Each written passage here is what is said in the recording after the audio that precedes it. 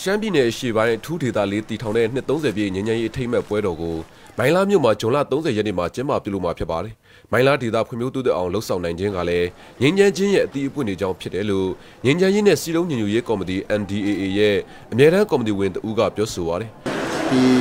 ငញ្ញရဲ့အရတာခံစားရတယ်ဆိုတော့ကျွန်တော်တို့ကောင်းခံစားရတယ်။ဒါကြောင့်ငញ្ញရဲ့လမ်းပေါ်မှာဆက်လက်ခြေတက်ကောင်းဖွံ့ဖြိုးတိုးတက်တဲ့အဲ့ဒီလမ်းမှာသွားမယ်။ဒီဘာပြဿနာရှိတနနဲ့စကားပြောရင်အဲ့ဒါနဲ့တော်ကျန်းတယ်။နောက်ဒီလူထုရောတိုင်းပြည်ရောတော်နာတယ်။ကျွန်တော်တို့ဆွေးနွေးနေတဲ့ဖြစ်ရှင်လာလို့ရှိရင်အကောင်းဆုံးပဲလို့အစိုးရငញ្ញရေးကော်မရှင်ဦးသိန်းစောနဲ့ငញ្ញရေးဆွေးနွေးရေးအဖွဲ့တွေလည်းနှစ်30ပြည့်ငញ្ញရေးပွဲတော်ကိုတက်ရောက်ဖို့မိုင်းလားဒေသကိုရောက်ရှိနေပြီဖြစ်တယ်လို့တိုင်းရင်းသားလက်နက်ကိုင်အဖွဲ့အစည်းအသီးသီးကခေါင်းဆောင်တွေလည်းရောက်ရှိနေကြပါပြီ။အပြစ်မရသေးတဲ့အဖွဲ့တွေကိုအပြစ်ရအောင်အတွက်ကိုတို့အစွမ်းကုန်စူးစမ်းပြီးတော့ဆောင်ရွက်နေပါတယ်။အောင်မြင်မှုတွေတိုးတက်မှုတွေရလာမယ်လို့အများအားကိုလည်းယုံကြည်တယ်။အရေးကြီးဆုံးကတော့ယုံကြည်မှုကအရေးကြီးတယ်။ယုံကြည်မှုရနိုင်မှုအတွက်လည်းထိုင်နေပြီးတော့တယောက်နဲ့တယောက်တတိတခြားစီနေလို့တော့မဖြစ်နိုင်ဘူး။အများအားတွေ့ဆုံပြီးတော့သူ့အခြေအနေကိုယ့်အခြေအနေကိုနားလည်အောင်လုပ်ပြီးတော့ယုံကြည်မှုလို့အရေးကြီးတာကတော့သူ့အခြေအနေဘယ်လိုရှိတယ်လဲကိုယ့်အခြေအနေဘယ်လိုရှိတယ်လဲဆိုတာနှစ်ဖက်ကဒါကိုနားလည်ဖို့လိုတယ်။အရာရာအားလုံးကဘယ်တော့အခါမှအသင့်မဖြစ်နိုင်ဘူး။အဲ့တော့အသင့်ဖြစ်နိုင်တဲ့အနေအထားကိုဖန်တီးပြီးတော့အသင့်ဖြစ်အောင်ဆက်ပြီးတော့ကြိုးပမ်းဆောင်ရွက်သွားကြအောင်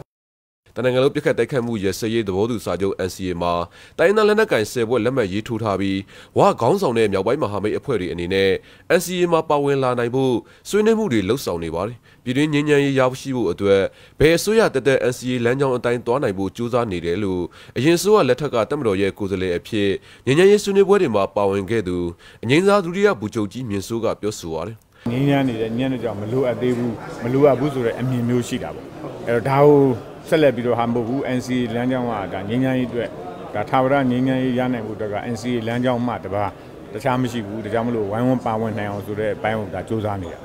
မိုင်းလားထူးဒေသ၄ဟာစတရီယန်ကီလိုမီတာ9000ဝန်းကျင်ကျယ်ပြီးလူဦးရေ33000ဝန်းကျင်ရှိပါတယ်။ရှမ်းနဲ့အခါလူမျိုးတွေအများဆုံးနေထိုင်ကြပြီးမြန်မာပြည်တွင်းကရွှေပြောင်းလူသားတွေတရုတ်နိုင်ငံကယင်းနှိမ့်နှံသူတွေနဲ့စီကားနေတဲ့မြို့ဖြစ်ပါတယ်။ဒီဒေသမှာ66မဂါဝက်ထွက်ရှိတဲ့ရေအားလျှပ်စစ်စက်ရုံတည်ရှိသလိုတစ်နှစ်ကိုတန်ချိန်9000ကျော်လောက်ထွက်ရှိတဲ့တမ်မဏိစက်ရုံဘီလက်မြေစက်ရုံနဲ့၄နိုင်ငံစုံမက်စိတ်ကမ်းတစ်ခုရှိတဲ့အတွက်ကြောင့်နယ်မြေဒေသအရာကုန်သွယ်မှုအချက်ကြားတဲ့ဒေသတစ်ခုလည်းဖြစ်ပါတယ်။ကျွန်တော်အောင်သူပါခင်ဗျာ။မိုးကုတ်မြို့နယ်ကြောက်ဆောင်ကြီးရွာမှာကြောက်မြတ်တူးဖော်မှုတွေကြောင့်နေအိမ်ပျက်စီးတာတွေမြေပြိုတာတွေဖြစ်ပေါ်နေပြီးနောက်ပိုင်းဒီထက်ဆိုးဝါးတဲ့အခြေအနေတွေဖြစ်လာနိုင်တာကြောင့်ဒေသခံတွေစိုးရိမ်နေကြပါတယ်။ခိုင်ပန်းနုသတင်းပေးပို့ထားပါတယ်ရှင်။မိုးကုတ်မြို့နယ်သရုပ်ရှိုကြီးရွာအုပ်စုကြောက်ဆောင်ကြီးရွာမှာနှစ်20ကျော်ကြာကြောက်မြတ်တူးဖော်မှုတွေကြောင့်ကြီးရွာတွင်မြေပြိုတာတွေနေအိမ်တွင်ကြမ်းခင်းတွေအကြောင်းလိုက်ပျက်စီးလာပြီးတော့တဘာဝပတ်ဝန်းကျင်ပျက်စီးမှုတွေဖြစ်ပေါ်နေတာဖြစ်ပါတယ်။အခုလိုတဘာဝပတ်ဝန်းကျင်ထိခိုက်မှုတွေနဲ့ပတ်သက်ပြီးတော့သက်ဆိုင်ရာဝန်ကြီးဌာနတွေကိုစာတင်ခဲ့ပေမဲ့လည်းကြီးရွာတွင်နေအိမ်ပျက်စီးမှုတွေနဲ့ပတ်သက်ပြီးတော့ကြောက်မြတ်ကုမ္ပဏီဘက်ကထိရောက်တဲ့တာဝန်ယူမှုနဲ့နေအိမ်ပျက်စီးမှုတွေကိုဆောင်ရွက်ပေးတာမရှိတဲ့အတွက်ကြောင့်ဇွန်လ28ရက်နေ့ကမြန်မာ Channelist ရုံးခန်းမှာသတင်းစာရှင်းလင်းပွဲပြုလုပ်ခဲ့တာဖြစ်ပါတယ်။ပျက်စီးသွားတဲ့အပေါ်မှာကျွန်တော်တို့တာဝန်ခံပြီးတော့ဖြည့်ရှင်းပေးစေခြင်းတယ်ပေါ့ကျွန်တော်တို့အနေနဲ့ကတော့သူတို့လုပ်ငန်းကိုထိခိုက်စေခြင်းလို့လည်းမဟုတ်ဘူးကျွန်တော်ရွာကြီးကသူတို့ကြောင့်ပျက်စီးထိခိုက်နေတာတဲ့အကြောင်းကိုပြည်လဲအောင်ဖြည့်ရှင်းပေးဖို့ပဲကျွန်တော်တို့ကဆန္ဒရှိပါတယ်လက်ရှိကြေးရွာကတော့ပျက်စီးနေတော့အိမ်စောက်ထားတဲ့အိမ်တွေပျက်စီးတယ်မြေပြိုတယ်မြေကျွံတယ်ပေါ့ဒီရဲ့သူတို့လုပ်ငန်းခွင်မိုင်းခွဲရန်ခွဲတဲ့အတွက်ကြောင့်သူတို့ဆက်ရန်နေရာကြီးတွေနဲ့ခွဲတော့ပျက်စီးများတာပေါ့ပျက်စီးကြီးတယ်ပေါ့အဲ့ဒီပျက်စီးကြီးတဲ့အားတွေကိုကြောင့်ဒီအိမ်ကြီးတွေကမြေတွေပြိုလာတယ်အိမ်တွေပြိုလိုက်လာအဆိုပါကြီးရွာမှာတရားဝင်ကြောင်းမြတ်တူးဖော်ရေးကုမ္ပဏီ9ခုခန့်လုပ်ကိုင်ခဲ့ပြီးတော့လက်ရှိအချိန်မှာတော့လုပ်ကိုင်ခွင့်သက်တမ်းကုန်လွန်နေပြီဖြစ်ပါတယ်။ကုမ္ပဏီသက်တမ်းကုန်ဆုံးသွားပေမဲ့လည်းကြောင်းမြတ်တူးဖော်မှုတွေဆက်လက်လုပ်ဆောင်နေတာကြောင့်ကြောက်ဆောင်ရွာဟာပျက်စီးထိခိုက်မှုတွေပုံမဆိုးဝါးလာတဲ့အခြေအနေနဲ့ကြုံတွေ့နေရတယ်လို့ဆိုပါတယ်။ဒီဆိုကြရတော့ဒီကြီးရွာဆက်တိုက်ကတော့ပျက်စီးနေမှာ။ကိုယ်ဝင်လေးပြောရမယ်ကြောက်မြတ်တွေမလုံနေကောင်းနေဘူး။ဘယ်လိုပြောရမလဲအခုတူးနေတယ်ဆိုတဲ့အနေထားမျိုးရတယ်တပည့်တို့ကတို့ရှိတဲ့နေရာမှာဒီလောက်ကနေစပြီးတို့ခေါင်းသွားတဲ့ခါကျတော့ခေါင်းနေဆိုတော့တွင်းဆိုတဲ့ဥစ္စာကအလုံးလိုက်သွားတယ်တို့ကရေမြောင်းလို့ဖောက်သွားတဲ့ခါကျတော့တစ်ပင်များလဲတယ်လို့ပေါ့ တစ်ဖက်ကနေဇောင်းဟိုရင်းလုပ်တဲ့ခါကျတော့ဒီတိပင်ညာဂျိုင်လဲမဲ့သဘောဖြစ်တဲ့ခါကျတော့ကြောက်ဆောင်ရွာရဲ့အဲ့ပုံစံမျိုးပဲဟိုခဲကြောရှိတဲ့အခါရွာရဲ့အောက်မှာရှိတယ်လူတွေကအပေါ်မှာနေတယ်အဲ့ဒါကြောင့်ဒီအောက်မှာဆက်တိုက်လုပ်နေမယ်ဆိုရင်လုပ်နေပြီးကာလပတ်လုံးမှာဒီရွာကြီးကအလေးနဲ့အမြန်ဆိုသလိုအကုန်လုံးကြိုးကြပြည့်စုံပုံပဲလို့မျိုးရှိတယ်ကျောက်ဆောင်ရွာမှာအင်ဂျီတရာခန့်ရှိပြီးတော့တရွာလုံးကအိမ်တွေအကွဲကြောင်းတွေနဲ့အနှဲနဲ့များဖြစ်ပေါ်နေတာဖြစ်ပြီးတဘာဝဘေးရန်တွေနဲ့ကြုံတွေ့မှာကိုစိုးရိမ်နေကြတာဖြစ်ပါတယ်။ဒေသခံတွေရဲ့နေပျက်စီးမှုအတွက်ကြောက်တူးကုမ္ပဏီက350လောက်ဒေသခံအယောက်20ကိုပေးထားပြီးတော့ကျန်တဲ့80လောက်ကတော့ငွေကြေးရယူထားခြင်းမရှိဘူးလို့သိရပါတယ်။ကျမတော့ခိုင်ပန်းနူပါမူဆယ်မန္တလေးလျှက်စစ်ရထားလမ်းစီမံကိန်းနဲ့ပတ်သက်ပြီးဒေသ6ခုမှာပတ်ဝန်းကျင်ထိခိုက်မှုဆန်းစစ်တဲ့စစ်တမ်းစတင်ကောက်ယူနေပါတယ်။ကိုအာကာသတင်းပေးပို့ထားပါတယ်ရှင်။တရုတ်နိုင်ငံကကုန်ချခံထောင်ရင်တည်ဆောက်မဲ့မူဆယ်မန္တလေးလျှက်စစ်ရထားလမ်းသစ်ဖောက်လုပ်ရေးစီမံကိန်းနဲ့ပတ်သက်ပြီးပတ်ဝန်းကျင်ထိခိုက်မှုဆန်းစစ်တဲ့စစ်တမ်းကိုဒေသ6ခုမှာဇွန်လ25ရက်နေ့ကနေဇူလိုင်လ2ရက်နေ့အထိကောက်ယူနေတာပါ။ဒီစစ်တမ်းတွေကိုမန္တလေးတိုင်းဒေသကြီးမြင့်ငယ်နောင်ချိုးကြောင်မဲလာရှိုတိန်းဒီနဲ့မူဆယ်တို့မှာဆောင်ရွက်သွားမှာဖြစ်ပါတယ်။တရုတ်နိုင်ငံရဲ့အကူအညီနဲ့ဖောက်လုပ်မဲ့စီမံကိန်းကြောင့်ဤပညာတွေရရှိမဲ့အပြင်ဒေသခံတွေအလုပ်ကိုင်ခွင့်လန်းတွေပါရလာနိုင်တယ်လို့မြမမိရထားကပြောပါတယ်။လောလောဆယ်တော့အစင်းမြင့်ဤပညာတွေရရှိမှာပေါ့လေ။သူ့အတွက်တရားတွေလမ်းတွေတာနယ်ဆိုဥမင်တွေပေါ့။နောက် maintenance system တွေပေါ့နော်။ပြီးတော့မြေစမ်းတာတွေပါတွေဒါတွေပါကျွန်တော်တို့အကုန်လုံးရပ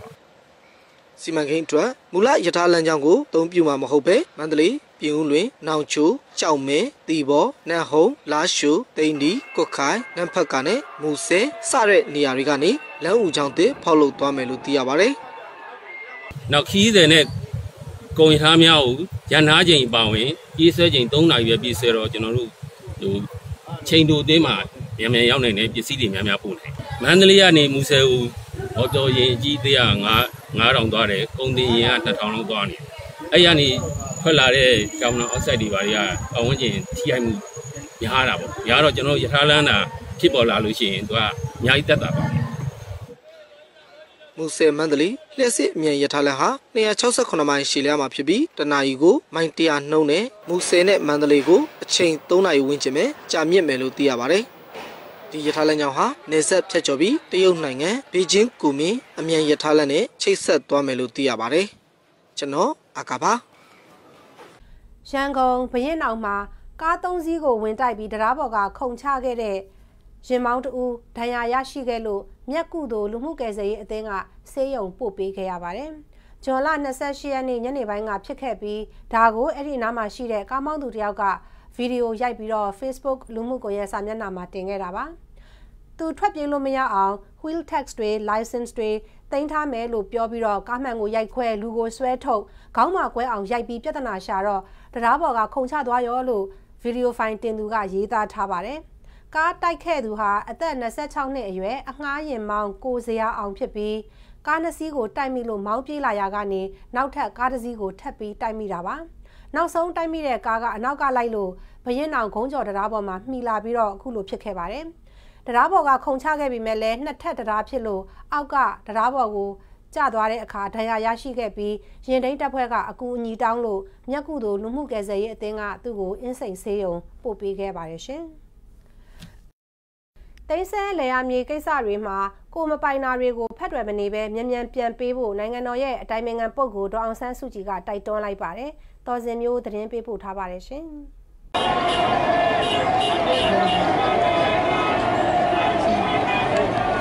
နိုင်ငံတော်ရဲ့အတိုင်ပင်ခံပုဂ္ဂိုလ်ဒေါအောင်ဆန်းစုကြည်နဲ့ဒေသခံတောင်သူလယ်သမား2000ဝန်းကျင်ဟာဇွန်လ28ရက်နေ့မနက်ပိုင်းကရီတိုင်းဓနုဘီမြို့မှာတွေ့ဆုံခဲ့ပါတယ်။အဲ့ဒီတွေ့ဆုံပွဲမှာဒေါအောင်ဆန်းစုကြည်ကသွားတဲ့နေရာတိုင်းမှာလေယာမြေပြဿနာတွေကိုအများဆုံးတွေ့ရကြောင်းဒါတွေကိုအများဆုံးဖြေရှင်းပေးဖို့ညွှန်ကြားထားကြောင်းပြောပါတယ်။ဒါအပြင်သိန်းစီလေယာမြေကိစ္စတွေမှာကိုမပိုင်တာကိုဖတ်တွယ်မနေပဲမြန်မြန်ပေးဖို့တိုက်တွန်းခဲ့တာပါ။ဒီရီတိုင်းမှာတော့စောစောအကျဉ်းဒီဒါဗီနိုင်ဝီကျုပ်နဲ့ဆွေးနွေးတဲ့အခါမှာတချို့ပြန်ပေးရတဲ့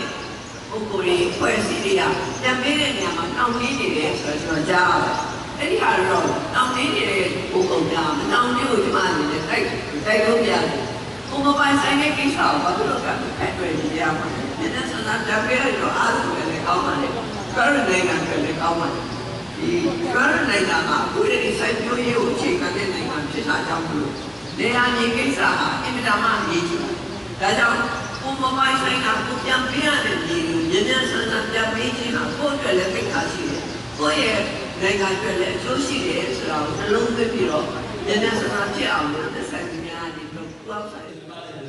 လေယာဉ်မြေပြဿနာတွေမှာကြံ့ကြာနေတာတွေအများပြားရှိနေပြီးကြံ့ကြာရတဲ့အကြောင်းရင်းတွေကိုလည်းအဖြေရှာဖို့ကိုသက်ဆိုင်ရာဝန်ကြီးဌာနတွေနဲ့တိုင်းဒေသကြီးပြည်နယ်အစိုးရတွေကိုအဖြေရှာဖြေရှင်းဖို့ကိုလည်းတိုက်တွန်းထားတယ်လို့ပြောပါတယ်။မလုံလောက်လို့လားလုံပြီးလို့ဆိုတွေကကြံ့ကြာနေတာလားတာဝန်ခံမှုမရှိပဲဟိုဘက်ဒီဘက်စာရီလွှဲနေလို့မပြီးပြထားတာဒါတွေကိုဒီနေ့ဆရာသုံးသပ်လေ့လာပြီး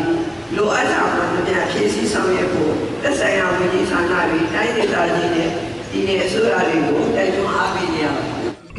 ။အောင်ဆန်းစုကြည်အနေနဲ့လယ်သမားကိုယ်စားလှယ်အချို့တင်ပြတဲ့အခက်အခဲပြဿနာတွေကိုနားထောင်ခဲ့ပြီးသက်ဆိုင်ရာတာဝန်ရှိသူတွေကိုဖြေကြားစေခဲ့ပါတယ်။ဒီတွေ့ဆုံပွဲမှာတော့စင်းပေးထားတဲ့လယ်သမားတွေတက်ခွင့်ရခဲ့ပြီးလေယာဉ်မြေအငင်းပွားမှုကြောင့်တရားစွဲဆိုခံထားရတဲ့လယ်သမားတချို့ကတော့တွေ့ဆုံပွဲကိုတက်ခွင့်မရခဲ့ဘူးလို့ပြောပါတယ်။ကျွန်တော်တော်စင်မျိုးပါခင်ဗျာ။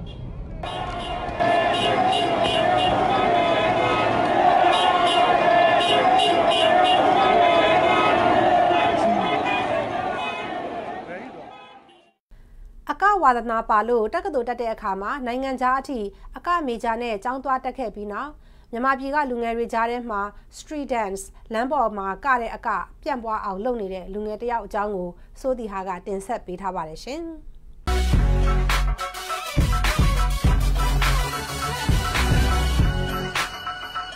အသက်14နှစ်အရွယ်ကလေးကဝါသနာပါရာအကပညာကိုဒီဇိုင်းမဲ့မဲ့တင်ယူလေ့ကျင့်ခဲ့တဲ့အသီးပွင့်ဖြစ်အသက်24နှစ်အရွယ်မှာပဲဂျင်မီကိုကိုဆိုတဲ့လူငယ်တယောက်2016ခုနှစ်မြန်မာဂေါ်တဲလန်ပြိုင်ပွဲမှာပထမဆုကိုစုခူးသိမ်းပိုက်နိုင်ခဲ့ပြီ။သူတို့ကြတော့လည်း rap ဆိုတဲ့အကြောင်းမှာ rapper ဖြစ်နေတဲ့လူတွေလည်းရှိရဲ။အဲ့လိုမျိုးပုံဆွဲ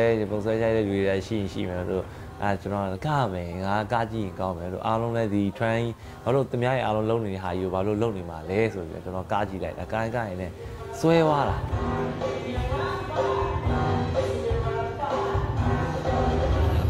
2012ခုနှစ်မှာစင်ကာပူနိုင်ငံကနုပညာတက္ကသိုလ်ကိုအကပညာနဲ့ပတ်သက်ပြီးတက်ရောက်သင်ကြားဖို့သူဆုံးဖြတ်ချက်ချလိုက်တယ်။ငယ် businessman လေ businessman တော့ business line ပဲတက်ချင်တာပေါ့။ဒါပေမဲ့သူရွေးချယ်တဲ့လမ်းသူသွားတဲ့အခါမှာတော့မကြိုက်ဘူးပေါ့။တခုခုကိုသူပေါ့ academic ပိုင်းကိုလည်းမရွေးချယ်ဘူး business ပိုင်းကိုလည်းမရွေးချယ်ဘူးပေါ့။သူရဲ့ဒီ dance professional ကိုရွေးပြီးဆိုလို့ရှိရင်တော့သူပြီးရဲ့ number 1 number 1ကလေးတော့ဖြစ်စေချင်တယ်လို့တော့သူ့ကိုပြောတယ်။သူအဓိကသင်မိတာက street dance ကပါပဲ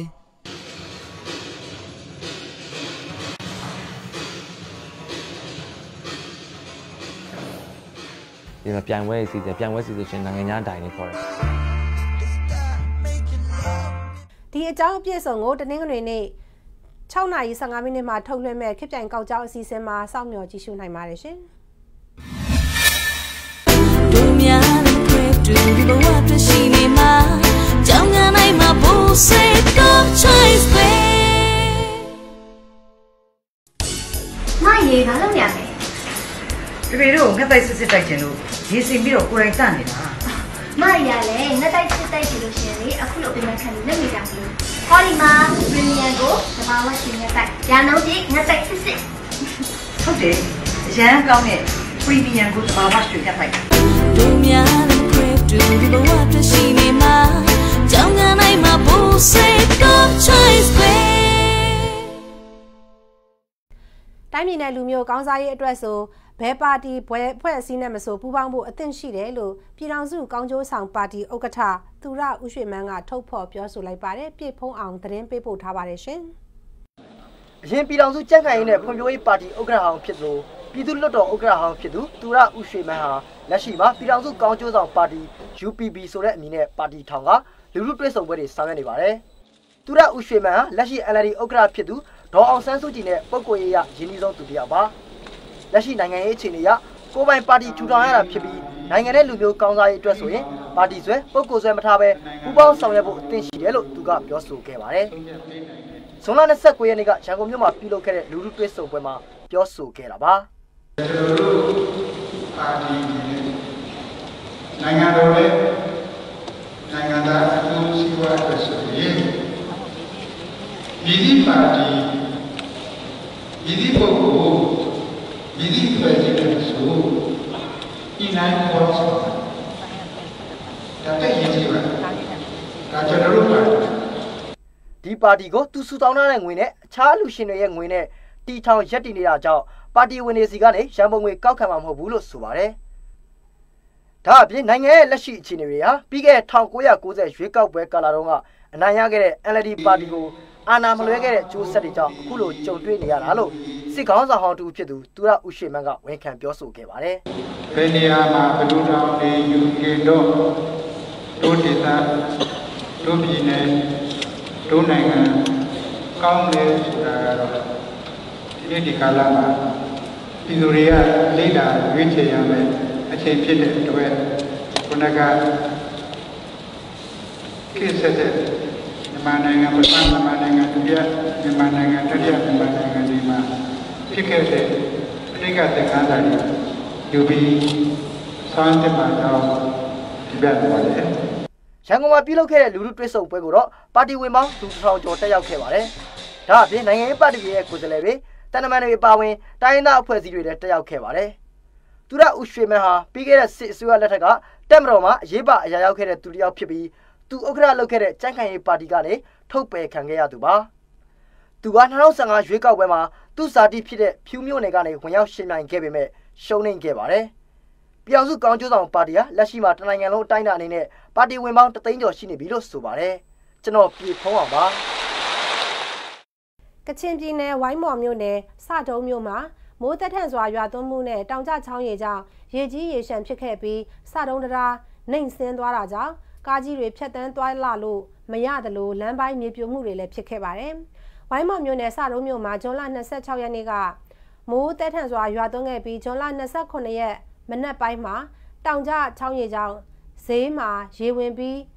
နှုံးတွေကြောင့်လည်းဈေးဆိုင်ကန်းတချို့ပျက်စီးသွားခဲ့တယ်လို့အဲ့ဒီကိုတွားရောက်ခဲ့တဲ့ဝိုင်းမော်မြို့နယ်ပြည်သူ့လွှတ်တော်ကိုယ်စားလှယ်ဦးလကန်ဆယ်ကျုံးကပြောပါတယ်။ဒါအပြင်ဝိုင်းမော်နယ်စတုံးလမ်းပိုင်း10နေရာလောက်နဲ့စတုံးနဲ့ကံပိုက်တီလမ်းပိုင်းလည်း10နေရာလောက်မြေပြိုခဲ့ပါတယ်။ဒါပေမဲ့လမ်းပြတ်တောက်မှုမရှိအောင်သက်ဆိုင်ရာဌာနတွေနဲ့ရှင်းလင်းပေးခဲ့တယ်လို့ဦးလကန်ဆယ်ကျုံးကပြောပါတယ်။ဒါအပြင်လက်ရှိစတုံးဖြတ်တရားဟာအလဲနှိမ့်သွားတဲ့အတွက်ကားကြီးတွေဖြတ်တန်းလို့မရတဲ့အနေအထားမှာရှိနေပါတယ်။အဲ့ဒီဒေသမှာမိုးရသည်မြေပြိုပြီးတောင်ကျချောင်းရည်ကြောင့်အခုလိုအနေအထားတွေဖြစ်ပွားလေရှိပါတယ်။အခုဖြစ်စဉ်မှာတော့အနှဲငယ်ပျက်စီးသွားတာတွေရှိပေမဲ့လူအသေးအပျောက်မရှိဘူးလို့သိရပါတယ်ရှင်။စကိုင်းတိုင်းဒေသကြီးအစိုးရအဖွဲ့နဲ့စကိုင်းခရိုင်တွင်းကပြည်သူလူထုတွဲဆုံတဲ့ပွဲဟာပွင့်လင်းမြင်သာမှုမရှိဘူးလို့ဒေသခံတချို့ကဝေဖန်နေကြပါတယ်။နိုင်လင်းဦးသတင်းပေးပို့ထားပါတယ်ရှင်။မြို့နယ်ချင်းမြို့နယ်မျာ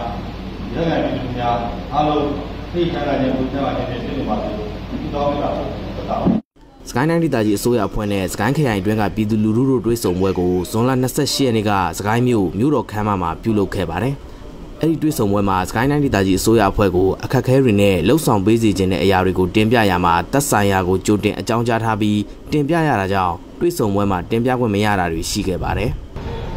ဘယ်လိုထင်မလဲဆိုတော့ပွင့်လင်းမြင်သာမှုမရှိဘူးလို့ပဲကျွန်တော်တို့ကသုံးသပ်ရမှာပေါ့လေ။အဲ့ဒါကျွန်တော်ရဲ့သုံးသပ်ချက်ပေါ့။သူတို့အမှန်တရားဆိုတာတော့သူတို့ပဲပုံပြီးတော့သိရမှာပေါ့လေဒါ။ကျွန်တော်တို့ကတော့သုံးသပ်ချက်လောက်ပဲကျွန်တော်တို့က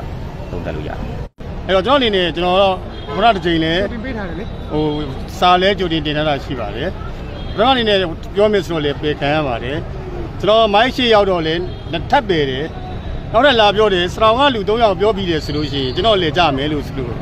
ကျွန်တော်စောင့်နေပါတယ်။စတောင်ကလူ3ယောက်ပြီးတော့ပြန်တော့လေကျွန်တော်လည်းကမပြောခွင့်မရတော့ပါဘူးတဲ့တော့ပုံစံဖြစ်ပါတယ်။အဲ့ဒီတွေးဆုံပွဲမှာစကိုင်းမြောင်မြင်းမူစတောင်စတဲ့ဒေသအသီးသီးကအခက်အခဲတွေကိုတင်ပြကြပြီးသက်ဆိုင်ရာတိုင်းဒေသကြီးအစိုးရအဖွဲ့ဝင်ဝင်ကြီးများနဲ့ဌာနဆိုင်ရာတာဝန်ရှိသူတွေကပြန်လည်ဖြေကြားပေးခဲ့ပါတယ်။စကိုင်းတိုင်းဒေသကြီးထဲမှာလူထုတွေးဆုံပွဲတွေကိုခရိုင်အလိုက်လှုပ်ဆောင်နေပြီးခရိုင်အားလုံးပြီးရင်မြို့နယ်အလိုက်လူထုတွေးဆုံပွဲတွေလှုပ်ဆောင်သွားမယ်လို့သိရပါတယ်။အချိန်ကန့်သက်ထားတာဖြစ်တဲ့အတွက်နားလည်မှုပေးဖို့ကိုလည်းစကိုင်းတိုင်းဒေသကြီးဝန်ကြီးချုပ်ကပြောဆိုခဲ့ပါတယ်။ကျွန်တော်အချိန်မှုရပါတယ်။ကျွန်တော်ဒီကကြိုင်ဘောတစ်ခုတွေ့ရအောင်။ကွိုက်ပါခေါ်တဲ့တောင်ကိုရီးယားကတော်တော်အရေးကြီးပါတယ်။နောက်တစ်ခါတော့အင်ဂျင်နီယာတင်းကလည်းကျွန်တော်တွေ့ဖို့ပြောရပါတယ်။အဲ့ဒါဒီကိုင်းတိုးရအောင် investment လာအောင်ကျွန်တော်တို့လုပ်မှာဖြစ်ပါတယ်။ နောက်ပြီးတော့အချိန်ကလည်းတောက်တာတွေအားကျွန်တော်အားလည်းတွေ့ကြပါအခုလိုခရိုင်တိုင်းလောက်တာဆက်ခရိုင်ပြီးသွားတဲ့နေရာအချိန်ရခဲ့လို့ရှိတမျိုးနဲ့တမျိုးနဲ့ကျွန်တော်ထပ်မှစဉ်းစားထပ်မှပြောကျွန်တော်လုပ်ဆောင်ပါမယ်ကျွန်တော်ပြောအားစဉ်းစားတွေ့တာပါလူထုတွေးဆုံပွဲမှာတင်ပြခွင့်မရလိုက်တာတွေကိုတိုင်စာဌာနမှာတိုင်စာအနေနဲ့ပေးနိုင်ဖို့လှုပ်ဆောင်ပေးခဲ့ပြီးတိုင်စာ30ကျော်ရရှိခဲ့တယ်လို့သိရပါတယ်ကျွန်တော်နိုင်လင်းဦးပါAA အဖွဲ့ကဖမ်းဆီးထားတဲ့စုထူးဆန်ကမ္ပဏီကဝန်ထမ်း8ဦးကိုကောင်းမွန်တဲ့အခြေအနေတစ်ခုအောက်မှာပြန်လွှတ်ပေးသွားဖို့အစီအစဉ်ရှိတယ်လို့ AA ရဲ့ဒုတိယစစ်ဦးစီးချုပ်ညိုထွန်းအောင်ကပြောဆိုလိုက်ပါတယ်။ဇွန်လ28ရက်နေ့ကမိုင်းလာအထူးဒေသ4မှာ DVB ရဲ့မေးမြန်းမှုကိုဖြေကြားခဲ့တာပါ။တေချာတာတစ်ခုပြောလို့ရတာကသူတို့ကောင်းကောင်းမွန်မွန်နဲ့ကြမ်းကြမ်းမာမာရှိနေတယ်။အခုတိုက်ပွဲတွေဖြစ်နေတဲ့နေရာနဲ့သူတို့ကိုထိန်းသိမ်းထားတဲ့နေရာဟာအရန်နီးကပ်နေပြီးသူတို့ကိုပြန်လွှတ်ပေးလိုက်ရင်တခုခုဖြစ်သွားရင်တာဝန်အများကြီးရှိတယ်လို့ AA ရဲ့ဒုတိယစစ်ဦးစီးချုပ်ညိုထွန်းအောင်ကပြောခဲ့ပါတယ်။ချင်းပြည်နယ်ပလက်ဝမြို့နယ်တွင်မြန်မာအိန္ဒိယနှစ်နိုင်ငံကိုဆက်သွယ်ထားတဲ့ပလက်ဝမီဇိုရမ်ကားလန်တာဝန်ယူဖောက်လုပ်နေတဲ့စုထူးဆန်ကမ္ပဏီကဝန်ထမ်း73ဦးကိုမတ်လ30ရက်မှာ AA အဖွဲ့ကဖမ်းဆီးခေါ်ဆောင်သွားပြီး9ဦးကိုပြန်လွှတ်ပေးခဲ့ပေမဲ့10ဦးကတော့ဖမ်းဆီးခံနေရဆဲဖြစ်ပါတယ်။ AA အဖွဲ့ရဲ့ဖမ်းဆီးခံထားရတဲ့စောက်လုပ်ရေးကမ္ပဏီဝန်ထမ်းတွေဟာနယ်စပ်စခန်းတစ်ခုမှာရောက်ရှိနေပြီးသူတို့ပြန်လည်လွတ်မြောက်ရေးအတွက်ညှိနှိုင်းဆောင်ရွက်နေတယ်လို့စောက်လုပ်ရေးဝန်ကြီးဌာနဒုတိယဝန်ကြီးဦးကျော်လင်းကမေလ18ရက်နေ့ကပြောဆိုခဲ့ပါတယ်။ဧပြီ2ရက်နေ့ကကာကွယ်ဦးစီးချုပ်ရုံးထုတ်ပြန်ချက်မှာစုထူးဆန်ကမ္ပဏီကဝန်ထမ်းတွေဟာပလက်ဝမြို့နယ်တွင်းကင်းအလောင်းကျေးရွာမှာအခြေပြုပြီးလမ်းလုပ်ငန်းဆောင်ရွက်နေချိန်မတ်လ30ရက်နေ့မှာ AA တပ်ဖွဲ့ဝင်190လောက်ရောက်ရှိလာပြီးတော့လမ်းလုံနေသူ73ဦးကိုခေါ်ဆောင်သွားတယ်လို့ထုတ်ပြန်ပါတယ်။ဒါအပြင် AA အဖွဲ့ကစက်ရန်တရားတချို့ကိုလည်းမိရှို့ဖျက်ဆီးသွားတယ်လို့ထုတ်ပြန်ချက်ထဲမှာဖော်ပြပါတယ်။စုထူးဆန်ကမ္ပဏီဟာပြီးခဲ့တဲ့2014ခုနှစ်လောက်ကတည်းကကလဒန်မြစ်စီမံကိန်းအတွက်လုပ်ငန်းတွေကိုတာဝန်ယူဆောက်လုပ်ခွင့်ရထားတဲ့ကမ္ပဏီတစ်ခုဖြစ်ပါတယ်ရှင်။ပြည်ထောင်စုလွှတ်တော်ကနေမဲခွဲဆုံးဖြတ်အတည်ပြုလိုက်တဲ့ကလေးငယ်အခွင့်အရေးများဆိုင်ရာဥပဒေမူကြမ်းအပေါ်ကန့်ကွက်ရှုံချတဲ့လူထုဆန္ဒထုတ်ဖော်ပွဲကိုဇွန်လ29ရက်နေ့မနက်ပိုင်းက62လမ်းနဲ့တာယာဝတီမင်းကြီးလမ်းတောင်းကပြည်ကြီးတံခွန်မြို့နယ်ပြည်ခိုင်ဖြိုးပါတီရုံးမှာပြုလုပ်ခဲ့ပါတယ်။ပြည်ခိုင်ဖြိုးပါတီအနေနဲ့ဒီဥပဒေနဲ့ပတ်သက်တဲ့ကန့်ကွက်ဆန္ဒထုတ်ဖော်မှုတွေကိုရန်ကုန်နဲ့နေပြည်တော်မှာပြုလုပ်ခဲ့တဲ့အပြင်မန္တလေးမြို့မှာတတိယအကြိမ်ပြုလုပ်တာပါ။ဒီမူကြမ်းအပေါ်နိုင်ငံတော်သမ္မတကလက်မှတ်ရေးထိုးအတည်မပြုခင်အထိဒေသအလိုက်ဆန္ဒထုတ်ဖော်ပွဲတွေပြုလုပ်သွားမယ်လို့ပြည်ခိုင်ဖြိုးပါတီရဲ့ပြောရေးဆိုခွင့်ရှိသူဦးသိန်းထွန်းဦးကပြောပါတယ်ရှင်။အာဖရိကဝက်တုတ်ကွေးရောဂါဟာသတိထားရမယ့်အခြေအနေမှာရှိနေတာကြောင့်ဝန်ကြီးဌာနနဲ့တိုင်းဒေသကြီးအစိုးရကတောင်သူလယ်သမားတွေကိုစနစ်တကျပညာပေးဖို့နဲ့နိုင်ငံဖြတ်ကျော်ကူးစက်မှုမဖြစ်အောင်ကြိုတင်သတိပေးချက်တွေမြန်မြန်ဆန်ဆန်ထုတ်ပေးဖို့နိုင်ငံတော်တိုင်ပင်ခံပုဂ္ဂိုလ်ကတိုက်တွန်းလိုက်ပါတယ်။ဇွန်လ28ရက်နေ့ဒနုပြုမြို့နယ်မှာပြုလုပ်တဲ့တောင်သူလယ်သမားတွေနဲ့တွေ့ဆုံပွဲမှာနိုင်ငံတော်တိုင်ပင်ခံပုဂ္ဂိုလ်ဒေါအောင်ဆန်းစုကြည်ကပြောကြားခဲ့ပါတယ်။နိုင်ငံဖြတ်ကျော်ပြီးကူးစက်မှုတွေမဖြစ်အောင်ကြိုတင်သတိပေးချက်တွေမြန်မြန်ဆန်ဆန်ထုတ်ပေးဖို့သတိပြုတဲ့အခြေအနေတွေကိုမျှဝေပေးဖို့လိုအပ်တယ်လို့နိုင်ငံတော်အတိုင်ပင်ခံပုဂ္ဂိုလ်ကပြောဆိုခဲ့ပါတယ်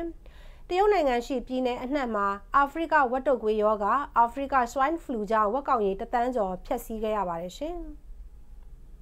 ဝေါ်မြို့နယ်ပြည်သူ့စေယုံကြီးမှာလူနာတွေများပြားနေပြီးချပေးတဲ့ဆေးခွဲတန်းကတလတာတာပဲသုံးလို့ရမှာဖြစ်တဲ့အတွက်ဆေးဝါးလိုအပ်ချက်တွေဖြစ်နေပါတယ်။အောင်စိုးမိုးသတင်းပေးပို့ထားပါတယ်ရှင်။ပဲခူးတိုင်းဝေါ်မြို့နယ်ပြည်သူ့စေယုံကြီးမှာအရင်နှစ်ကတနေ့ပြပြလူနာ280ကျော်လောက်သာတက်ရောက်ခဲ့ပေမဲ့ဒီနှစ်မှာတော့တနေ့ကိုလူနာ300ကျော်လောက်အထိတိုးလာပါတယ်။ဒါအပြင်ဝေါ်စေယုံကရန်ကုန်မော်လမြိုင်သွားကမ်းလမ်းဘေးမှာရှိတဲ့အတွက်ရင်မတော်တဆမှုတွေကြောင့်လည်းစေယုံတက်သူတွေကများနေတာဖြစ်ပါတယ်။အရင်နှစ်တွေနဲ့စာရင်လူနာက3ပုံ1ပုံလောက်များလာတဲ့အပြင်ချပေးတဲ့ဘတ်ဂျက်ခွဲတန်းကလည်းလက်ရှိလူနာအနေထားနဲ့ဆိုတလတာတာပဲသုံးလို့ရမှာဖြစ်တဲ့အတွက်ဆေးဝါးလိုအပ်ချက်တွေကတော့ဆက်ဖြစ်နေဦးမှာဖြစ်တယ်လို့ဝေါ်မြို့နယ်ကျန်းမာရေးမှူးဒေါက်တာကျော်မိုးနိုင်ကပြောပါတယ်။ဟုတ်မနေ့ကကျွန်တော်ရောက်တဲ့ချိန်မှာပေါ့လေမနေ့ကဒါ9လပိုင်း16ရက်နေ့ကဒါကျွန်တော်ရောက်တယ်ပေါ့ရောက်တဲ့ချိန်မှာအတွင်းလူနာက1200ကျော်လောက်ပဲရှိရအောင်အခုချိန်မှာအတွင်းလူနာကခုနပြောဆို1928ဦးဖြစ်နေပါတော့ဆိုတော့ကျွန်တော်လူနာဦးရေက3ပုံ1ပုံလောက်ပိုများလာတယ်ပေါ့ဆိုတော့ကျွန်တော်3ပုံ1ပုံလောက်ပိုများတဲ့အတွက်ကျွန်တော်တို့ဘက်ကဒီစေဝါလိုအပ်ချက်ကတော့ဆက်ရှိနေဦးမယ်ပေါ့နော်ဒီနေ့စာဆိုရင်တော့ကျွန်တော်အခုဒါ ဘတ်ဂျက်ခွဲတဲ့ကျွန်တော်တို့ရရှိရပေါ်DVB တွက်ချက်ကြည့်မယ်ဆိုရင်ကျွန်တော်တက်တဲ့လူနာနဲ့ပေါ့လေလာပြတဲ့ပြင်ပလူနာရဲ့အတွင်းလူနာရဲ့ဒါနဲ့ပြန်တွက်မယ်ဆိုရင်တော့ကျွန်တော်တို့ဒါတလခွဲစာလောက်ပဲကျွန်တော်တို့ရမယ်လို့ထင်ပါတယ်ပေါ့နော်ဝေါ်စီယုံမှာကပါလာစီတမောလိုဆေးမျိုးကိုတောင်အပြင်မှာဝင်နေရပါတယ်ညာညတာရေးပေါ်ဖြစ်တဲ့အခါမျိုးတွေမှာအပြင်မှာဆေးဝယ်လို့မရရင်ဘယ်လိုလုပ်မလဲဆိုပြီးဒေသခံတွေကစိုးရိမ်နေကြပါတယ်ဒီလိုဟာမျိုးဂုံးလိုဟာမျိုးပါတာစီတမောလိုဟာမျိုးတော့ဒါအပြင်မှာဝင်ရတဲ့အခါကျတော့တေးသေးမောမောလေးတောင်မရှိဘူးမထောက်ပံ့နိုင်ဘူးဆိုရင်ကြီးမားမားတွေဖြစ်ခဲ့မယ်ဆိုလို့ရှိရင်ဟာလာဘယ်လိုနေမလဲဆိုတဲ့စိုးရိမ်စိတ်တွေလည်းပြည်သူမှာရှိတယ်ပြီးတဲ့အခါကျတော့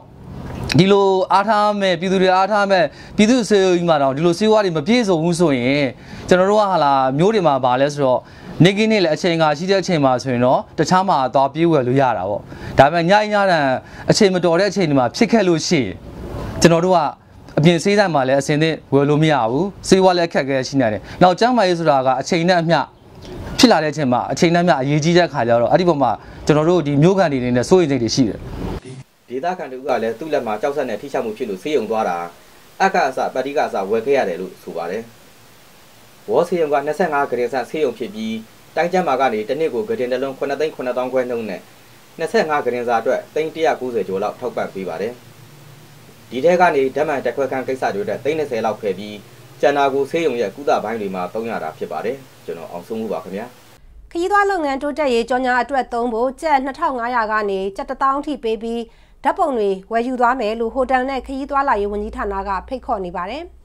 Digital နဲ့ online ဈေးကွက်ရှာဖွေရေးလုပ်ပြီးခရီးသွားလုပ်ငန်းဖွံ့ဖြိုးရေးအတွက်မြန်မာနိုင်ငံဒေသဆောင်ပါတဲ့ဓာတ်ပုံတွေစုစည်းဝယ်ယူနေတယ်လို့ဆိုပါတယ်။ကျပ်2500ကနေကျပ်1000အတွင်းတန်ဖိုးသတ်မှတ်ထားတဲ့ဓာတ်ပုံတွေကိုပေးပို့နိုင်ပြီးရွေးချယ်ခံရရင်ဈေးနှုန်းညှိနှိုင်းအောင်မယ်လို့ဆိုပါတယ်။ဘယ်လိုကင်မရာနဲ့မဆိုရိုက်ထားတာတွေကိုပို့နိုင်ပြီးတော့အရေးအတွက်အကန့်အသတ်မရှိ online ကနေတစ်ဆင့်ပေးပို့နိုင်တယ်လို့လည်းဆိုပါတယ်။ပကံမန္တလေးရန်ကုန်နေပြည်တော်အင်းလေးကန်ကထင်ရှားတဲ့နေရာတွေထင်ရှားတဲ့ဇေဒီတွေကန်တွေဂူတွေ UNESCO စည်ရင်းဝင်နေရာတွေတဘာဝသားရဲတရိတ်ဆန်ထိန်းသိမ်းရေးနယ်မြေတွေမြမရိုးရဓလေ့တွေစားစရာတွေပွဲတော်ပုံတွေစတဲ့ဓာတ်ပုံမျိုးစားတွေလိုအပ်နေတယ်လို့ထုတ်ပြန်ထားပါတယ်ရှင်ကပ်ပလီပင်လယ်ပြင်နဲ့ဘင်္ဂလားပင်လယ်အော်တို့မှာမုတ်တုံလေးအားကောင်းနေပြီးမြမကန်ယိုဒန်းနဲ့ကမ်းလွန်ပင်လယ်ပြင်တို့မှာလှိုင်းကြီးမယ်လို့မိုးစလာကထုတ်ပြန်ပါတယ်ဒီညနေအထိခန့်မှန်းချက်အရစကိုင်းတိုင်းအောက်ပိုင်းမန္တလေးတိုင်းနဲ့မကွေးတိုင်းတို့မှာနေရာကွက်ကြားနေပြည်တော်စကိုင်းတိုင်းအထက်ပိုင်းရှမ်းချင်းနဲ့ကယားပြည်နယ်တို့မှာနေရာကျဲကျဲကချင်ပြည်နယ်မှာနေရာစိတ်စိတ်ကြံတိုင်းနဲ့ပြည်နယ်တို့မှာနေရာအနှံ့အပြားမိုးထစ်ချုံရွာမယ်လို့ဆိုပါတယ်ရန်ကုန်တိုင်းအေရဝတီတိုင်းတနင်္သာရီတိုင်းရခိုင်ကရင်မွန်ပြည်နယ်တို့မှာနေရာကွက်ပြီးမိုးကြီးနိုင်ပါတယ်မြမကန်ယိုဒန်တလျှောက်နဲ့ကမ်းလွန်ပင်လယ်ပြင်တို့မှာတခါတရံမိုးသက်လေပြင်းတွေကျရောက်ပြီးလှိုင်းကြီးနိုင်ပါတယ်။ရေပြင်းမြေပြင်းလေဟာတနာရီ35မိုင်ကနေမိုင်40အထိတိုက်ခတ်နိုင်ပြီးလှိုင်းအမြင့်6ပေကနေ12ပေလောက်အထိရှိနိုင်ပါတယ်။နောက်2ရက်အတွင်းမှာလည်းရန်ကုန်တိုင်းအေရဝတီတိုင်းတနင်္သာရီတိုင်းရခိုင်ပြည်နယ်ကရင်ပြည်နယ်မွန်ပြည်နယ်တို့မှာမိုးဆက်လက်ပိုနေဦးမယ်လို့ဆိုပါတယ်။နေပြည်တော်ရန်ကုန်နဲ့မန္တလေးမြို့တို့နဲ့အနီးတစ်ဝိုက်တွေမှာနေရာကွက်ကြားနဲ့မိုးအသင့်အတစ်ထင်ချုံရမယ်လို့ခန့်မှန်းထားပါတယ်ရှင်။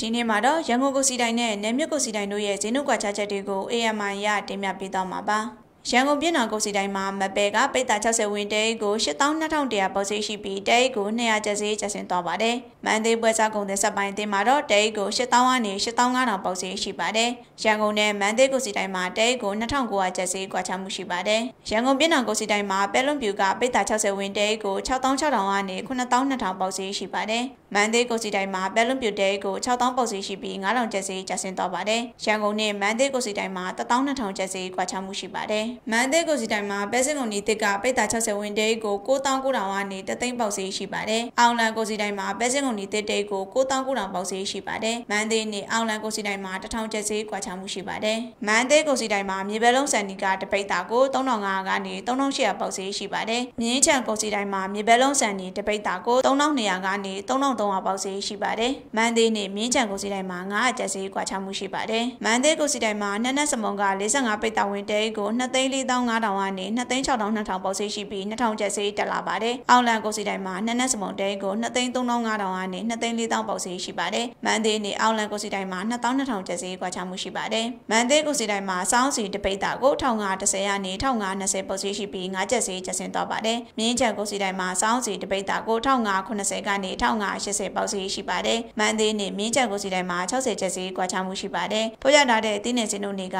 ကချိန်နဲ့မြတ်တုံးလဲမှုတွေရှိနိုင်ပါတယ်။ကျွန်မအတနာအောင်ပါအခုနှစ်တက္ကသိုလ်ဝင်ခွင့်ကိုအရေးချင်းစစ်လူတွေနှုတ်ဖြေစာမေးပွဲနဲ့ရွေးချယ်မဲ့ရန်ကုန်တက္ကသိုလ်မှာကျောင်းသားဦးရေ2,100 ကျော်ခေါ်ယူသွားမှာဖြစ်ပါတယ်စုစုသွဲသတင်းပေးပို့ထားပါတယ်ရှင်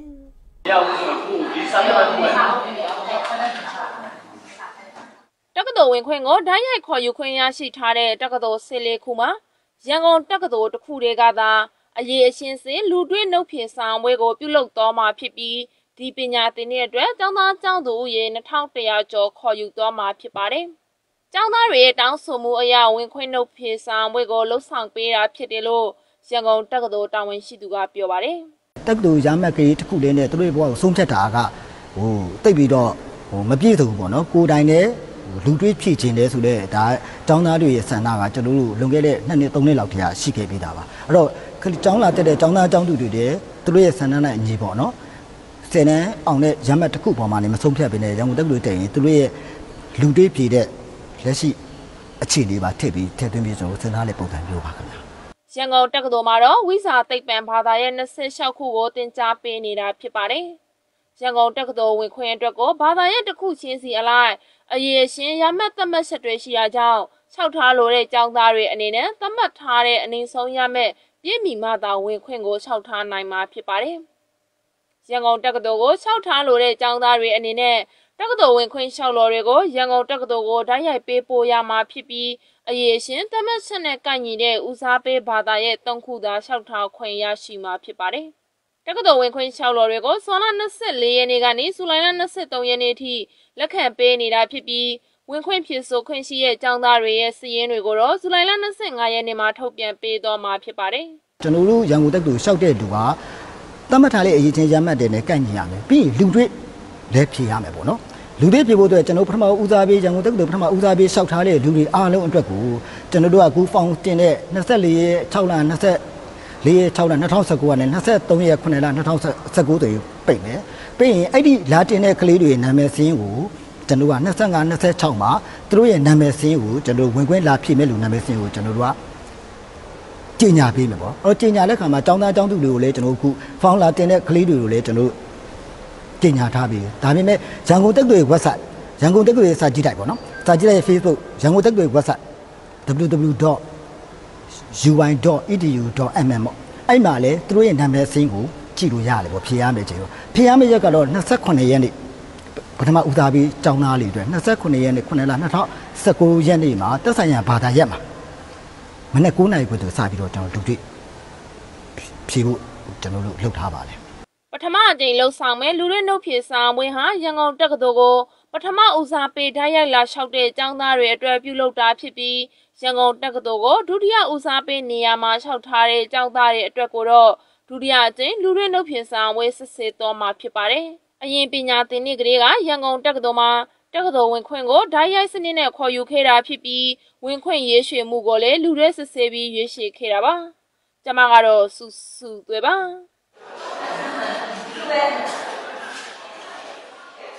မြိတ်မြို့မှာကြားထိန်သိမ်းရေးလူထုလှုပ်ရှားမှုမီနီမာရသွန်ပြေးပွဲကိုဇွန်လ29ရက်နေ့ကကျင်းပခဲ့ပါတယ်။မြိတ်မြို့ဖျားငါးစုရက်ရှိမြို့မအားကစားကွင်းကြီးရှေ့မှာ Run for Tiger လူထုလှုပ်ရှားမှုမီနီမာရသွန်ပြေးပွဲကိုလူကြီးလူငယ်350လောက်ကပါဝင်ဆင်နွှဲခဲ့ကြပါတယ်။လူထုလှုပ်ရှားမှုအပြေးပြိုင်ပွဲအပြင်လူငယ်တွေကိုတော်ရိုင်းတရိတ်ဆန်ထိန်သိမ်းရေးတဘာဝပတ်ဝန်းကျင်အကြောင်းအရာတွေဇီဝမျိုးကွဲတွေအကြောင်းကိုညံစမ်းမေးခွန်းတွေမေးမြန်းခဲ့ပြီးတော့လက်ဆောင်ပစ္စည်းတွေပေးအပ်ခဲ့သလိုစုတွေလည်းချီးမြှင့်ခဲ့ပါတယ်ရှင်။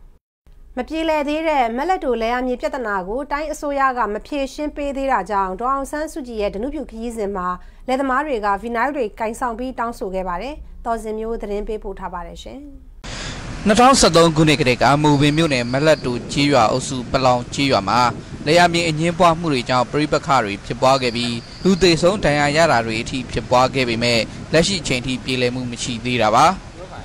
ါဒီပြဿနာနဲ့ပတ်သက်လို့ပြီးခဲ့တဲ့ဧပြီလအတွင်းနိုင်ငံတော်ရဲ့အတိုင်ပင်ခံပုဂ္ဂိုလ်ဒေါအောင်ဆန်းစုကြည်ရဲ့မူပင်ခီးစဉ်မှာတင်ပြခဲ့တဲ့တောင်သူတူကလည်းနိုင်ငံသားများ၏ပုဂ္ဂိုလ်ဆိုင်ရာလွတ်လပ်မှုနဲ့ပုဂ္ဂိုလ်ဆိုင်ရာလုံခြုံရေးကိုကာကွယ်ပေးရေးဥပဒေပုံမှန်10နဲ့ကုမ္ပဏီရဲ့အမှုဖွင့်တာကိုလည်းခံထားရတယ်လို့ဆိုပါတယ်ကျွန်တော်တို့ဒီလေယာဉ်ကိစ္စကိုဒီပလောင်ရေးကိစ္စကိုပေါ့နော်ဟိုမကန်ကန်နဲ့အများဆုံးပြီးပြောင်းဆွားပေးဖို့ပေါ့နော်ထောင်ကြားလာတဲ့လူတွေလည်းအပြင်ကိုပြန်လုပ်ပေးလို့ရအောင်ပေါ့နော်နောက်တော့လည်းလက်ရှိတရားစွဲခံရတဲ့လူတွေလည်းဟိုကပြီးပြောင်းဒီနိုင်ငံတော်နိုင်ငံတော်ဒီလည်းတည်တည်ချင်တယ်ပေါ့နော်အများဆုံးဆွားပေးသေးချင်မူပင်ခီးစဉ်မှာဒေါအောင်ဆန်းစုကြည်ကညှိနှိုင်းပေးဖို့တိုင်းအစိုးရကိုညွှန်ကြားခဲ့ပေမဲ့လက်ရှိချိန်ထိဆောင်ရွက်ပေးတာမရှိသေးတာကြောင့်ဇွန်လ28ရက်နေ့ဒနုပြူမျိုးကတောင်သူလယ်သမားတွေနဲ့တွေ့ဆုံပွဲမှာတင်ပြတောင်းဆိုခဲ့ကြတာဖြစ်ပြီးတိုင်ပင်ခံပုဂ္ဂိုလ်နဲ့တော့တွေ့ခွင့်မရခဲ့ဘူးလို့ပြောပါတယ်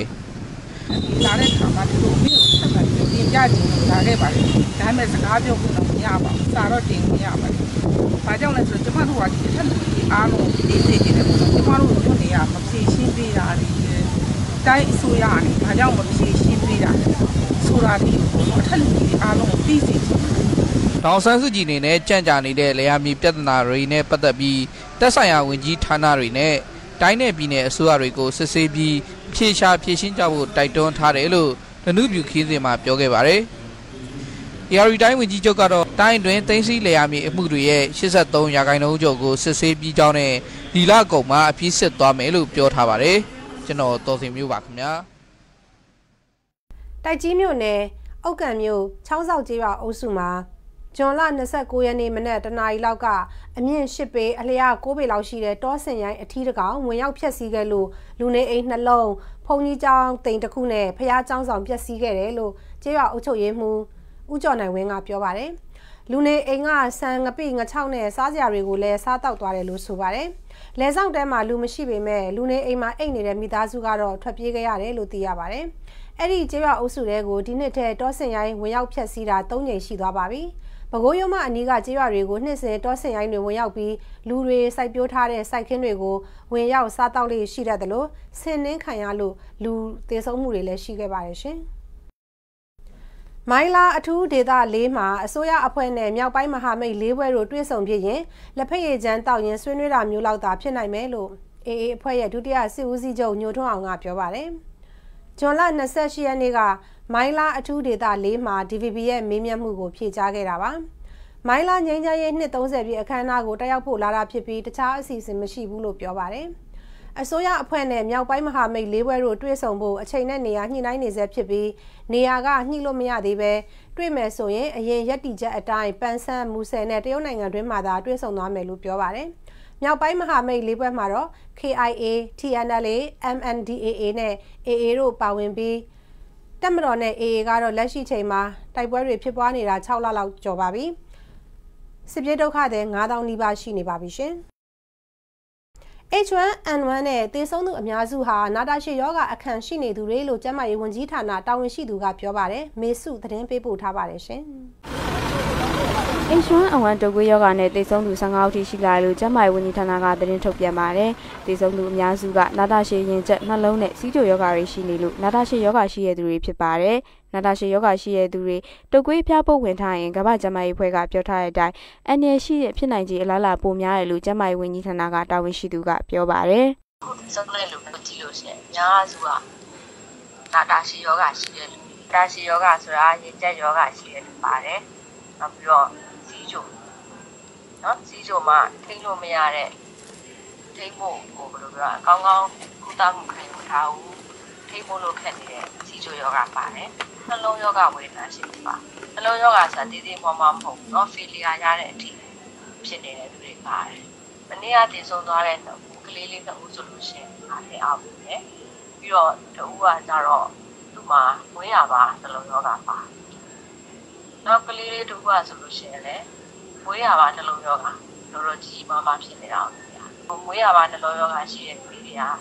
ဒီယောဂပိုးဝင်လာလို့ရှိရင်ယောဂပိုးတန်းတော့မခံဘူးเนาะဒီဘာကျမကြီးအဖွဲ့ကနေပြီးတော့ပြောထားတဲ့အတိုင်းပဲအနေနဲ့ဖြစ်နိုင်ဖို့အလားအလာပိုများတဲ့သူ ပေါ့နော်တွေ့ရပါတယ်ကိုယ့်ကိုယ်ကိုရေးကာကွယ်တဲ့လုပ်ငန်းတွေဒါလေးကိုသတိထားပြီးတော့လုပ်ဖို့အခြေတိုင်းဆောင်းဆိုတိုင်းစက်ဖို့ပုံစားဖို့ကိုကြောင့်မို့လို့သူများယောဂမကူအောင်လို့ကိုကနေသတိထားပြီးဆောင်ရွက်ဖို့လိုပါတယ်နောက်လက်ကိုကြာခဏစက်တန်းနဲ့စီဖို့လိုတယ်နောက်ပြီးတော့လူရတဲ့နေရာသွားလာတာကိုတက်နိုင်တဲ့လောက်ဆောင်ဖို့လက်ရှိမှာ H1N1 တန်ရာကြောင့်စစ်ဆေးတဲ့လူနာ284ဦးပိုးတွေ့တဲ့လူနာ85ဦးနဲ့သေဆုံးသူလူနာ15ဦးရှိပါတယ်။သေဆုံးသူတွေကရန်ကုန်တိုင်း AR တိုင်းစကိုင်းတိုင်းနဲ့မန္တလေးတိုင်းတွေကဖြစ်ပါတယ်။နာတာရှည်ယောဂရှိတဲ့သူတွေမှာတုပ်ကွေးပိုးဝင်ရင်ပြင်းပြင်းထန်ထန်ခံစားရတဲ့အတွက်ကြိုတင်ကာကွယ်ခြင်းတွေကိုလုပ်သင့်တယ်လို့အထွေထွေယောဂကုဆရာဝန်တို့ကပြောပါတယ်။နှစ်နှစ်အောက်ကလေးငယ်တွေအသက်65နှစ်အထက်လူကြီးတွေမှာဒီယောဂကပို့ပြီးတော့ဖြစ်နေတယ်။နောက်တစ်ခုကနာတာရှည်ယောဂရှိတယ်ဥပမာအားဖြင့်ဆိုစီဂျူတွေးတိုးနှလုံးကြောက်ကယောဂဝေဒနာခံစားနေရတဲ့လူတွေဒီလိုတုပ်ကွေးယောဂဖြစ်လို့ရှိရင်ပို့ပြီးတော့ယောဂပြင်းပြင်းထန်ထန်ခံစားရတယ်လို့ကျွန်တော်တို့ကတွေ့ရှိရဖြစ်ပါတယ်။ဘာပဲဖြစ်ဖို့ယောဂဖြစ်တာဆိုတော့ကောင်းတာမဟုတ်ဘူး။ဒီကာကွယ်ခြင်းအပုဒ်ခြင်းကြီးကောင်းတယ်ဆိုတဲ့အတိုင်းကျွန်တော်တို့ကဖြစ်ခင်ကျူးလွန်ကာကွယ်ဖို့တော့လုပ်ဖို့တော့လိုအပ်မှာဖြစ်ပါတယ်။တုပ်ကွေးကိုကြိုတင်ကာကွယ်တာကကာကွယ်ဆေးထိုးဖို့ဆိုတာအဓိကမဟုတ်ပဲအခြားကာကွယ်နည်းတွေဖြစ်တဲ့ကုခန်းကောင်းမအောင်နေထိုင်တာနဲ့တကွေတန်ရှင်းနည်းလမ်းတွေကိုသာဂရုစိုက်သင့်တယ်လို့ဆိုပါတယ်။ H1N1 ကာကွယ်ဆေးတွေကိုလည်းဈေးကွက်မှာဈေးမြင့်တင်ရောင်းချမှုတွေမပြုလုပ်ဖို့မြန်မာနိုင်ငံဆေးနှင့်ဆေးပစ္စည်းကုန်သည်လုပ်ငန်းရှင်များအသင်းကအသိပေးချက်ထုတ်ပြန်ထားပါတယ်။ကျွန်မမေးစုပါအခုတစ်ဆက်ထဲမှာပဲနောက်ဆုံးရနိုင်ငံတကာသတင်းတွေကိုလည်းစူးစီးတင်ဆက်ပေးပါဦးမယ်ရှင်။